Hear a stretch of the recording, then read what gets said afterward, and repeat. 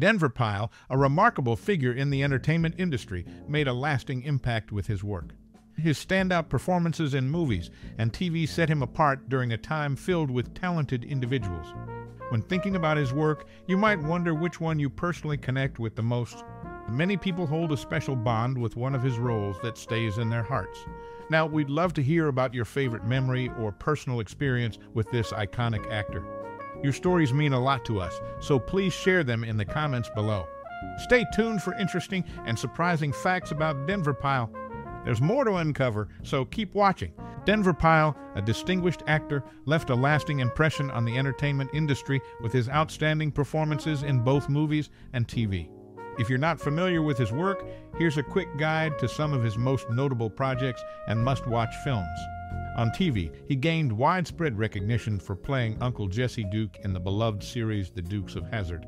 His warm and fatherly presence on the show made it a classic that resonated with audiences for generations.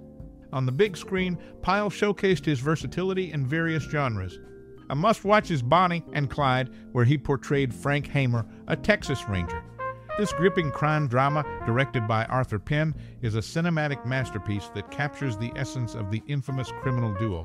In the Western genre, his standout performance in The Man Who Shot Liberty Valance alongside legendary actors like John Wayne and James Stewart is noteworthy.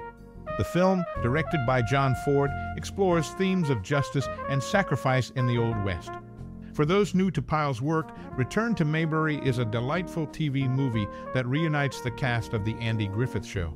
He reprised his role as Briscoe Darling, showcasing his comedic timing and adding a nostalgic touch to the beloved characters. Another gem in his filmography is Shenandoah, a powerful anti-war drama where he shared the screen with James Stewart. The film, directed by Andrew V. McLaglen, is a poignant exploration of the impact of the Civil War on a Virginia family. To delve into his earlier work, The Left-Handed Gun, a Western where he portrayed a character named Moultrie, is worth exploring. The film, directed by Arthur Penn, provides a glimpse into his early contributions to the silver screen. In conclusion, Pyle's body of work is a collection of memorable performances spanning various genres. Whether through his TV roles or compelling movie characters, he left a lasting mark on the entertainment landscape.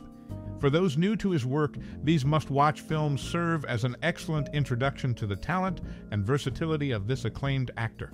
Denver Pyle's lasting presence in The Dukes of Hazzard cemented his status as a TV icon. Portraying Uncle Jesse Duke, he shared the screen with Sorrel Book, making them the only actors to feature in all 146 episodes. Their consistent performances contributed to the show's lasting popularity with audiences.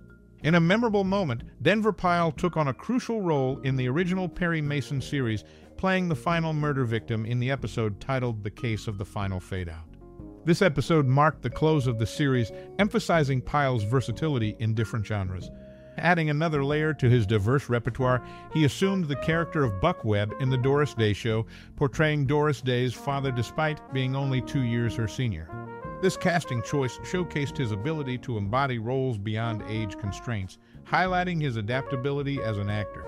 Denver Pyle's career path, marked by his unwavering commitment to each role, resonates with fans.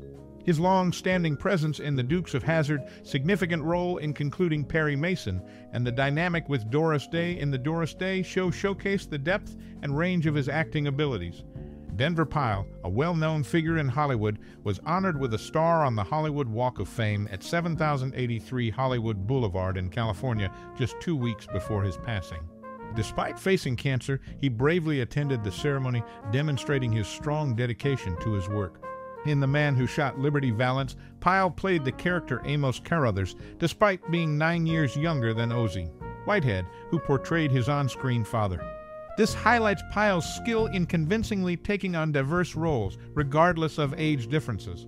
Another notable collaboration featured Pyle as Frank Hamer in Bonnie and Clyde.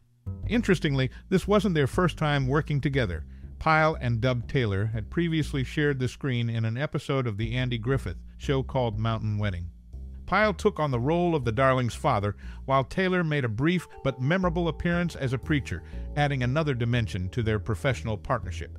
Denver Pyle's induction into the Hollywood Walk of Fame, his portrayal of Amos Carruthers, and his collaborations with Dub Taylor in various projects showcase his lasting influence on the entertainment industry.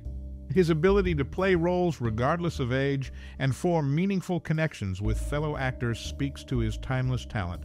Denver Pyle's journey in acting mirrors a dynamic evolution in response to the changing trends of the film industry.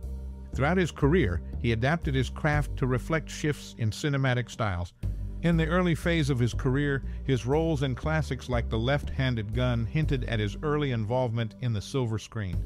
His portrayal of Moultrie in this Western flick showcased a glimpse of his talent that later became a hallmark of his acting. As the industry changed, he seamlessly adapted to diverse roles, showing his versatility. His role as Uncle Jesse Duke in the Dukes of Hazzard made him a TV icon, and his chemistry with Sorrel Book contributed to the lasting popularity of the series. Notably, his appearance in the final episode of the original Perry Mason series demonstrated his ability to navigate different genres with finesse.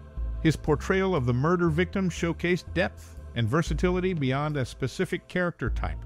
In the Doris Day Show, he broke age constraints, playing Doris Day's father despite a minimal age gap.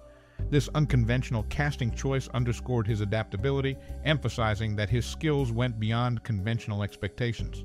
Even amid personal challenges, his dedication to his craft remained unwavering. His Hollywood Walk of Fame induction, just weeks before his passing, stands as proof of his lasting influence on the entertainment industry. His portrayal of Amos Carruthers in The Man Who Shot Liberty Valance exemplifies his ability to convincingly embody characters irrespective of age differences. In collaboration with Dub Taylor, his connections and chemistry shone through, creating memorable moments in projects like Mountain Wedding and Bonnie and Clyde. These collaborations highlighted his ability to form meaningful connections with fellow actors, enriching his performances. Denver Pyle's journey through the years showcases not just a career, but a dynamic response to the ever-changing film industry. His adaptability, displayed in diverse roles and collaborations, cements his place as a timeless talent in Hollywood history. Denver Pyle's journey in the entertainment industry took unexpected turns, creating unique connections with fellow actors. Notably, his collaboration with James Best began in the 1958 movie The Left-Handed Gun. Little did they know that 21 years later, they would share the screen again in The Dukes of Hazzard, where he played the sheriff opposite Best. This reunion showcased the lasting camaraderie forged in their earlier cinematic encounter. In the movie Cahill, U.S. Marshal, Pyle's character bears his real name, Denver. This straightforward approach to naming the character adds a personal touch, emphasizing his authenticity as an actor. Such nuances in character portrayal contributed to the realism that defined his performances. Transitioning to the small screen, his portrayal of Uncle Jesse in The Dukes of Hazzard had a profound impact on the set.